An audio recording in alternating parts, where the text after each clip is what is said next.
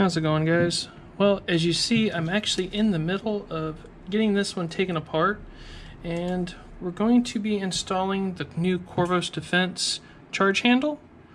So this is the first time that I'm doing one, so this is going to take me a little while to do, but I'll explain what I'm doing as I go through it, and hopefully you guys will like this video for way it details of a raw armor to go through this for the first time, but I will make a separate video explaining the process once I've figured it all out.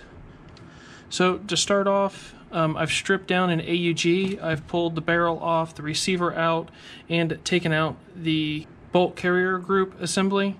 I have just the raw receiver here in front of me. I've pulled the charge handle to the middle of the receiver, and it is going to take a 3/32 punch or a 3mm. You can roll this charge handle over. You're going to see that there is a drift pin right here that we're going to need to tap out.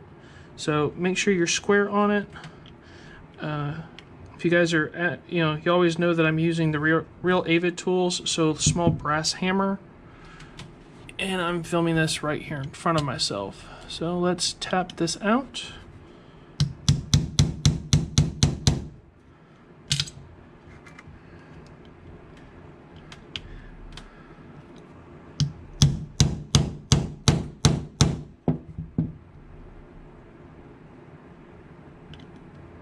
And it takes a little bit of force to get this one to pop out.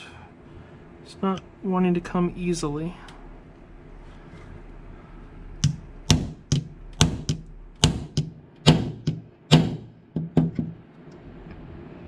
Alright, a couple good hard whacks, it's starting to come out. We'll go ahead and drift it all the way.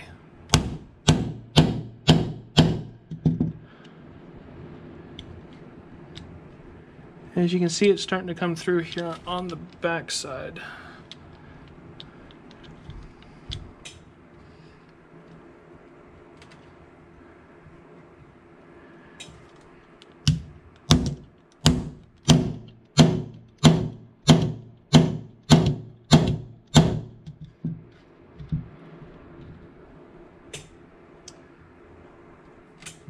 I'm actually going to change up and go to just a little bit larger of a punch so I don't ding up the drift pin, and I'm changing out to an 1/8 if it will fit.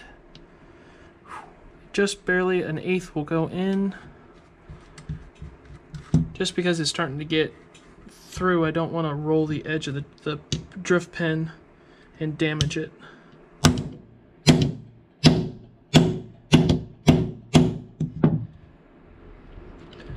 Alrighty, well, that drift pin on the angle that I have it is actually going through the slot here on the inside of the receiver, so I don't have to worry about damaging the aluminum. Just keep that rolled over until it pops out. Alrighty, I just saw the pin fall. Now it's going to be to remove the punch.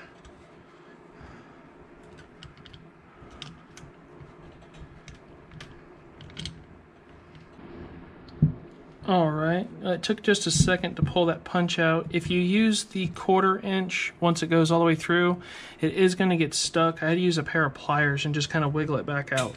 But now that that pin's out, we should be able to remove the plastic charge handle. There we go, it pops right up.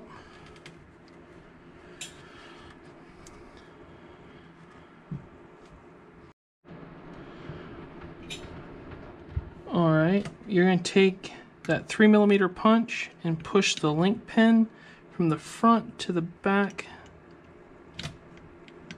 There's this pin right here with this spring, so we're going to push it through, set that pin. Now there are 2 springs in here. One is the mechanical up at horizontal movement, and then there is like a piston spring here on the bottom, so do be careful that they don't pop off and you lose them. As you see, the one fell right here, and it actually has, it's a captured spring. It looks very similar to a firing pin. We'll pull out the other spring. There's that spring. And then here is the captured Okay guys, sorry for the jump around here. We're just having to go through the books and back and forth since there's not a video. You guys are getting to see the very first one, but we'll explain this a little bit better.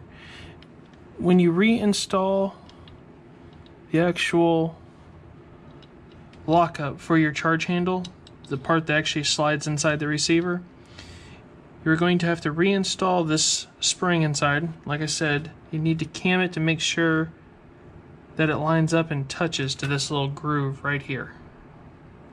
So once that's done and you don't drop it, we'll reinstall it and I'll show you guys.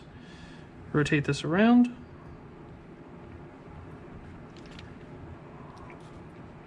Alright, it's inside.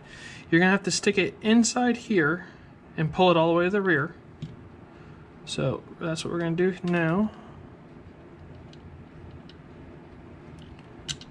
Alrighty, once you have it somewhat vertical, this is where you're going to put temporarily the charge handle back on. So you are going to need the retaining screw and the lock. Insert it in the back of the charge handle. Put on your 2 security washers and then the charge handle. And all you're looking to do is start about 3 threads to hold this, because this security lever, the detent, has to go across the back. Now at this point you're going to have to push. There's just not a good way to see this. There's the spring inside is keeping this off, so pushing it down and then rotating this lever off. And if you have too many threads, it will not want to grab. So we'll pull this here to the back.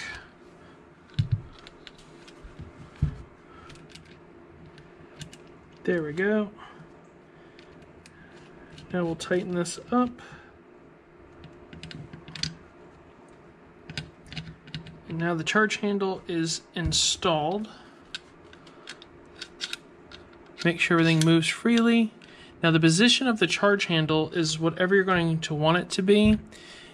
And you can take a little bit of Loctite, or when you tighten the screw down, you can position the charge handle at a full 90 degrees, full vertical 12 o'clock position, or internal, wherever you need it. So we're just going to lock it here at the full 90 for the moment. And we're going to reassemble the gun and make sure that everything functions the way it's supposed to. So give me 1 second, we'll check it out. Put this back into the receiver. And we're checking everything. And as you can see, this is on a full 90 now. It does have some movement for it to kind of go up, but we're going to pull it back. And that is so much easier to lock the bolt back now.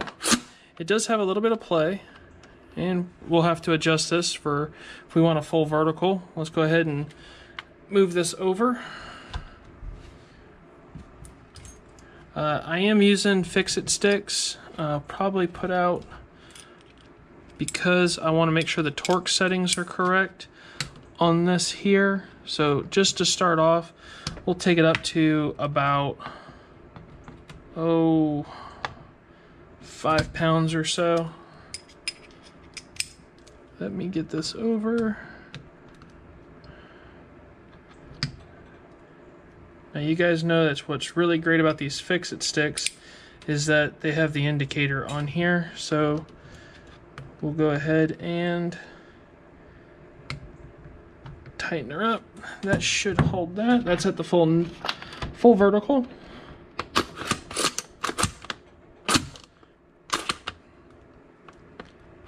And it goes all the way up inside,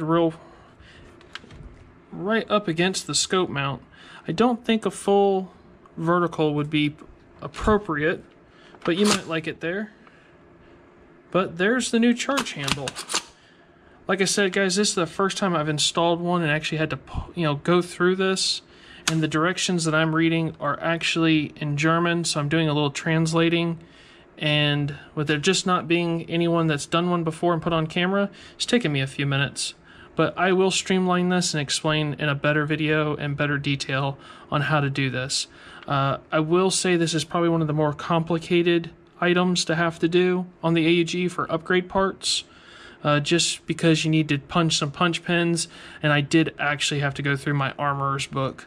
So I'll see if I can speedline or streamline this up to make it easier for you so you're not aggravated and it's a lot simpler for somebody at home.